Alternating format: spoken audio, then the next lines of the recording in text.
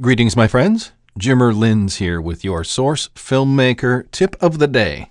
This is Tip of the Day number 2, and I thank you for being here to check this out.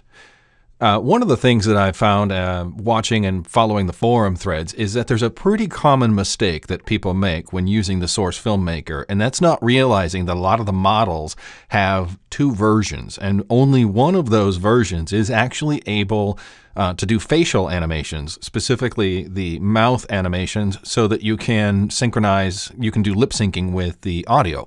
And a lot of people have asked, hey, I loaded the Scout model or I loaded the Heavy model and I did all this work, and then I found out I couldn't do the vocal animations to synchronize with the dialogue track. And what do I do? Because they don't want to have to redo all that work. Well, never fear. I am here to show you how you can fix that. Oh, of course, I don't have a camera. Okay, so first I'm going to create a new camera. I'm once again in my favorite map for these tips, stage.bsp. It's a wonderful way to do this. Switch over here to the work camera so that I can get kind of a different perspective. I'm still learning how to use these keys to navigate properly. All right, so the first thing I'm going to do is I am going to go over here to the animation set editor, and I am going to create an animation set for a new model. Now, I am going to intentionally select the wrong model so I can take you through this, but for future reference, you're getting 2 tips of the day, by the way. Tip of the day number 1 is always select the one here that says HWM/ and then the model name. So HWM/heavy.model or HWM/scout.mdl. That's the one you want to be able to do the face poser animations, because this one down here, player/scout.mdl or player/whatever.mdl, is a perfectly serviceable model, but it won't do the face poser animations. It won't do phoneme extraction. So I'm going to spawn this sucker, switch over here to the motion editor, and then I am going to select the scout here and place him on the red dot. And now I'm going to move in a little bit so I can actually get a decent angle. How's that? Sure. This looks good. Press enter on that to accept the fact that I moved him. Now I go up here and I am going to just do a very simple thing here, a test. I'm just going to import an animation sequence, and I'm going to import the one for selection menu. Selection menu _ anim1. In the case of the scout, it's where if he was holding his scattergun, he would flip it around and look all badass with his hand on his hip. And so again, it looks like the scout moved a little bit when I applied that, so I'm going to put him back in place. Oops. No, I don't want him to tip. There we go. Again, I'm going to set up the shot. I don't know why I'm doing all this. All right. So hit enter, and I play it, and looks pretty good, except for the fact that his eyes are all borked up. So we'll go ahead and fix that. And this is something, if you've been following the tutorials, you should know how to do this. But if you don't, just expand the face and the eyes and grab the view target. Okay, you're in the motion editor, grab the view target, and then press Alt-V. Alt-V, he said. Come on. What did I do? Can't do this. There we go. Alt-V. And then you can grab the handle here and then press the shift key, and it'll create this little doohickey here. And I like to just put it right between his eyes, because now I can drag the view target around and make him look at anything I want. And it's a lot simpler than modifying each slider up there. So I kind of like him to look right here. And then there we go. Okay, so I like this. This is good. Now let's pretend that I've gone through this sequence, and then I realize, okay, I want to add a vocal track, and I want to make him say something. So I'm going to go back here to the timeline editor, and I'm going to say dialogue, add clip to track. And let's see, what do I want here? How about, what's a good one?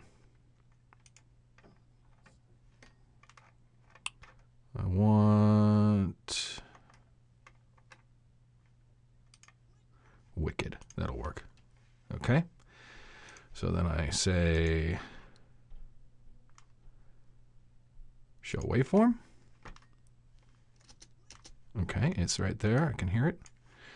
And I say extract phonemes. Wicked. And it found it. So, okay, here we go. I go back here. Oh my goodness, he didn't say anything. Why not? Oh, of course, it's because I don't have the phonemes and this model won't do that. Okay, well, I'm going to fix that. So the first thing I'm just going to do, I'm going to undo the extraction of the phonemes. I'm just going to go back a little bit so that I am back to, I've just finished putting the model in place. Now, I'm going to show you a little bit of a trick here. First thing I'm going to do is I'm going to scout, and I'm going to say show an element viewer. I'm going to say animation set. And then I'm going to expand the game model node. Now be careful when you're using the element viewer. As they say in the Valve tutorials, you can screw things up really badly here and actually place your entire save and your entire project into an unrecoverable state. So be really careful. So I'm going to type in HWM/ and just press enter. Oh my goodness, he got all screwed up. He's all messed up. What do we do about that? Well, I'm going to go back here to the animation set editor, and I'm going to right click on the scout, and I'm going to say down to utilities and say reattach to model. And now when I scrub the playhead back and forth, everything is fine. Okay, great. Now I can see that now I have the mid face, the lower face, the tongue, the body, but if you look up here next to where it says procedural, there's a few problems that I'm still seeing. The first one is I don't have the phonemes tab. That means I still can't import audio animations. And the reason is because while I have changed the model associated with the animation set, I haven't actually changed what the animation set thinks is going on in Source Filmmaker. But that's okay.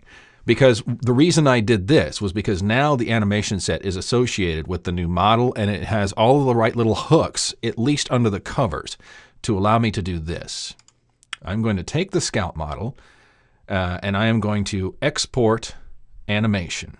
Also, you might have noticed that his eyes are screwed up. Don't worry about that because that'll get fixed when we re-import. So you can see I've already got scout anim test.dmx here. You need to pick a DMX name, just give it a name, and export it. Now, I am going to delete the animation set. Goodbye, Mr. Scout. And I'm going to create an animation set for a new model, and I'm going to do it the way I should have done in the first place, which is to select HWM/scout.mdl. Excuse me. All right, and we're back to moving things around here in the motion editor. Press the shift key. Again, one of the best tricks to make that follow the world geometry. I'm not going to do anything special here except just kind of put him on his place, because the first thing I'm going to do is import the animation I just exported. Click open. And if you notice, now if you did this one way, you might see a bunch of red in here. That's why I changed the model first. So now I say OK. And then if I scrub, hey, we've got everything we need. And phonemes. That is a good sign. That means that we've got all the little things that we need so that we can actually do what we wanted to do in the first place. So I'm going to go down here to dialog, add clip to track. Wicked. All right. Show waveform. Hooray. Extract phonemes. Wicked. Oh, that looks good. So let's see what happens. There we go. And there is your tip of the day. So the trick is, in review, what I did was I spawned the low-resolution scout model that doesn't have the ability to do the facial animations. Then I did a very simple animation sequence with it. This was on the assumption that you have invested a whole bunch of work, and then you wanted to be able to move that work over to a model that can actually do the facial animations. First trick is import the one that can do the facial animations in the first place. But if you find yourself in this quandary, what you want to do is go into the animation set editor, right-click it, and select the animation set in the element viewer, then change the model. Be really careful, again, using the element viewer, because you can bork up your entire save. Your whole session can get screwed 6 ways to Sunday. So be careful there. But once you've done that, you have told the animation set, hey, you're associating this with a different model, and we're going to have all of these different hooks. It's not going to fix the user interface, so you're still going to have to export and re-import the animation.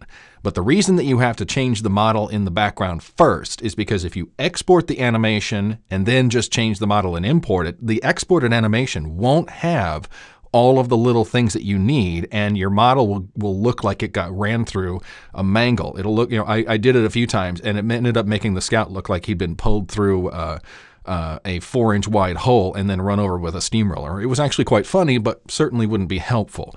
So again, if you need to do this, you change the model in the element viewer by just going in and typing in the model name, and be careful doing that. Then you export the animation that you want. Then you you delete the old animation set, create a brand new animation set and put it where you want it, and import your animation sequence. Now, this is still going to require some manual changes afterwards, especially if you have something where the guy's moving around and doing stuff. You're still going to have to tweak it, but at least you won't have to redo everything.